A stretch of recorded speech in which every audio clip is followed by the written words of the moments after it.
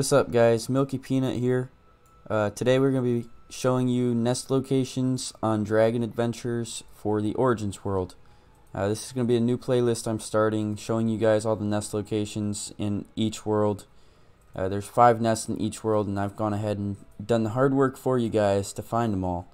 So, for this first nest location, we're going to start at the middle of the spawn. If you look at dragon missions and there's 2 dead trees behind there, you're gonna fly over to that second dead tree, and right next to this second dead tree you're gonna find a nest.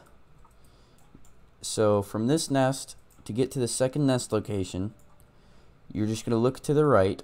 So this is the direction we're facing when we came here. We're gonna turn right, and you're going to see some gas fumes next to this water. There's also a dead tree there. This is the second nest location.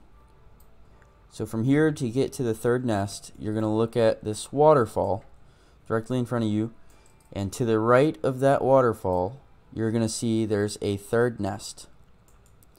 So this is the location of the third nest. To get to the fourth nest location, you'll look right from here and look up. There's a floating island. Fly up towards that. Beneath this floating island, there is a cliff with another nest on it. This is your fourth nest location.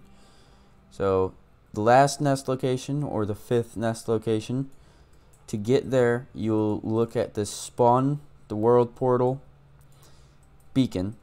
You're going to fly up a little bit towards this beacon. Take a left at this island. On the back of this island, here's your 5th nest location. So those are all 5 of the nest locations. If this has helped you guys any, please go ahead, leave a thumbs up, subscribe, comment down below, whatever it is.